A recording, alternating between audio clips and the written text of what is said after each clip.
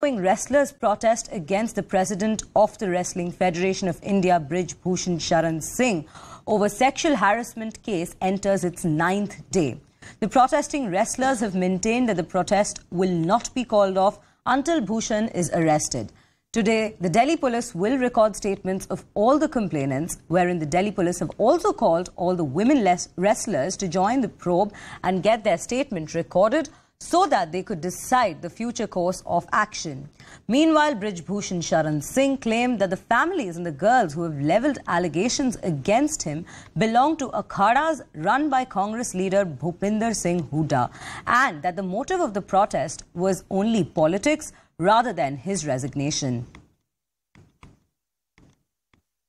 देखिए, न्यायपालिका पे उत्तर न्यायपालिका पे हमें पूरा भरोसा है, पहले भी बताया था। और ये लड़ाई न्याय की है, भारत की बेटियों की लड़ाई है। और जब तक इंसाफ नहीं होगा, हमें न्याय नहीं मिलेगा, तब तक ये लड़ाई जारी रहेगी। पूरी खाप पंचायतें, संगठन, चाहे वो किसान संगठन है, मजदूर संगठन है, सभी संगठन, पूरा भारत की बेटी को इंसाफ दिलाने में घर से बाहर निकल के सभी खिलाड़ियों का साथ दे रहा है। तो ये लड़ाई कितनी भी लंबी चले, हम लड़ने के लिए तैयार हैं।